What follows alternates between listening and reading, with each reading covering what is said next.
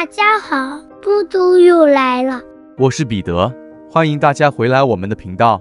今天舅舅做包子。是的，今天做斑斓椰浆红豆包，造型漂亮，有点特别。谢谢嘟嘟。首先，将3克即溶酵母倒入100毫升斑斓汁内拌匀。这斑斓汁如何萃取呢？这是用3片斑斓叶加150毫升清水搅拌。接着，再将所有包子皮用料倒入大碗中，300克低筋面粉。今天用低筋面粉。对，舅舅喜欢它蓬松的口感。面粉内加入3克发粉，用筷子稍微拌匀。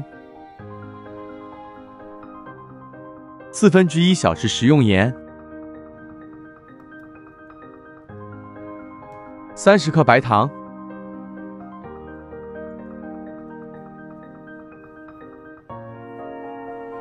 再将加了酵母的斑斓汁慢慢加入，边加入边搅拌。不能一口气倒进去吗？这就是很多初学者常忽略的小细节。怎么说呢？一下子将斑斓汁倒进去，这会造成水分散布不匀，一部分粉吸收过量水分，另一半又剩下干粉多，拌不成面絮，最终很难揉出一块很完美的面团。哦，所以说魔鬼藏在细节中。你这说法也对。接着将80克椰浆加入，这有点特别。对，斑斓汁加上了一点椰浆，蒸熟后的包子会特别香。舅舅，不能多一点椰浆吗？可以，这是个人喜欢，这食谱比例舅舅事先计算过，淡淡的椰香味很清香，过量反而会腻。对啦，像吃椰浆饭一样，淡淡的就好。是的。这时候我们就请舅母徒手将面团和匀。有人问嘟嘟，舅舅怎么不自己下手呢？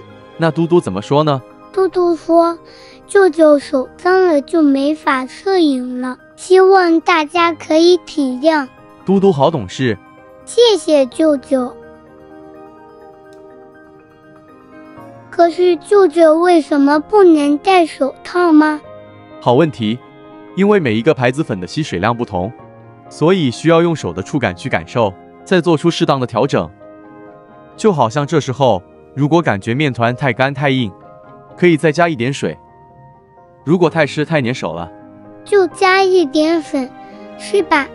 是的，所以说做好料理没有捷径，只要弄明白了，再多做，谁都可以当料理达人。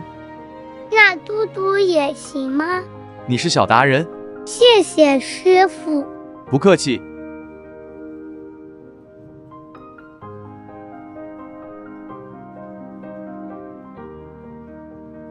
揉匀后，再加入15克植物油。今天不用猪油吗？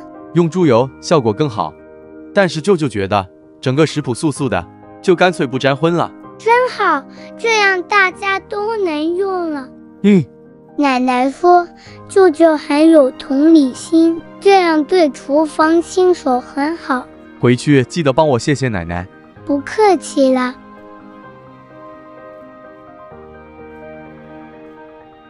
将油揉入面团后，静置10分钟。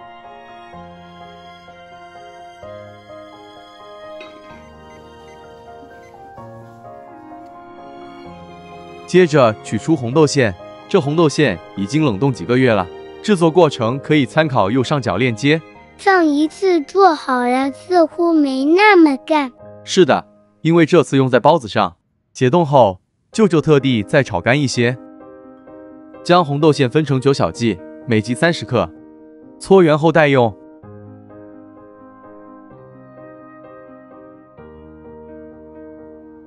斑斓叶剪成小段，每段约25公分。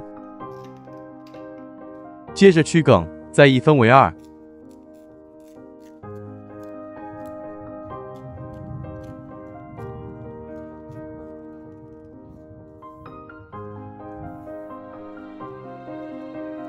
将两端扣起，形成一个直径约7公分圆圈。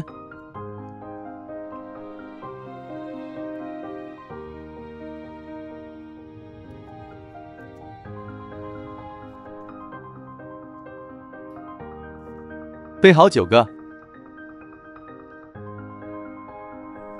将静置了10分钟的面团取出，放在案板上，不停地搓揉20分钟。一定要揉制20分钟吗？是的，这是最基本要求。很累呀。这真是个体力活。舅舅为什么不用面包机呢？舅舅觉得用手揉，大家更能看个明白。大家可以依照视频的揉法。有时像手洗衣服一样。对的。有时揉成条状。对，用同样的步骤，双手交替，只要依照这搓揉法搓足20分钟，这已经成功了一半。都不用手粉吗？不用，如果粉与水的比例完整，基本上就不粘不粘，所以可不用手粉。大家要注意这食谱配方了。是的。还有，嘟嘟请大家给舅舅订阅和开启小铃铛，这样就不会错过我们的影片。嘟嘟，谢谢大家。舅舅也要谢谢大家。一直揉至表面光滑柔顺。完成后，面团共重500克。有人说，一个好吃的糕点是从揉面开始。这个嘟嘟也认同。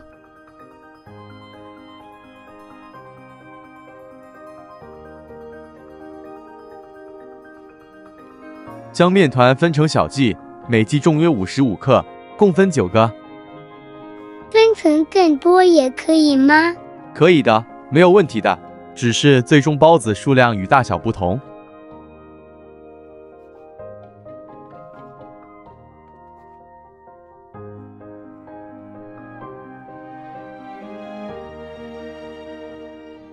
盖上湿巾保湿，接着逐一将面团取出，顺序塑成圆形待用。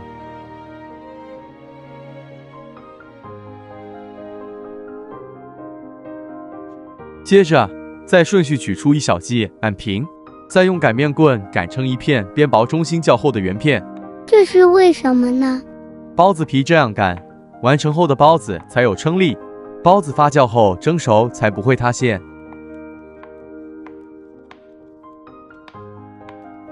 擀成这样就对了。装入一小剂内馅，再严实。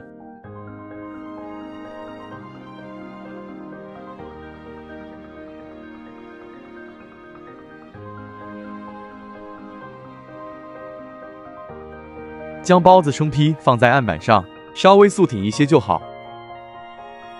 生坯下垫张包纸，再将斑斓叶圈套上，一直重复至完成。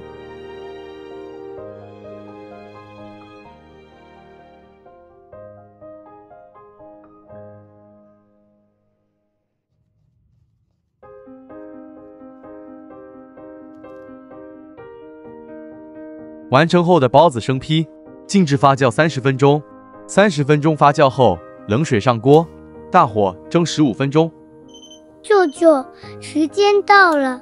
好的，时间到，先熄火焖5分钟，才掀盖取出。哇，烂坏掉了啦！没事，成品因为足够搓揉，有劲道，还特别松软。舅舅的意思是揉不够，就没有这样的效果，是吗？是的。嘟嘟，来试一个吧。来了。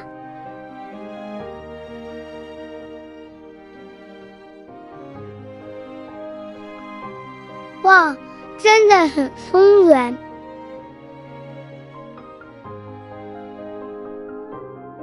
拿这一半给嘟嘟。很香呀。斑斓叶的香味再加上椰浆味，真的特别香。这包子皮处理得不错，很满意。对，喜欢吃包子的夫妇阿姨可以试试。是的，这包子香气特别诱人，只要大家照着食谱和视频手法，一定可以成功。对，味道和造型都很好，想做就大胆去做吧。好了，今天这视频就到这里，谢谢大家。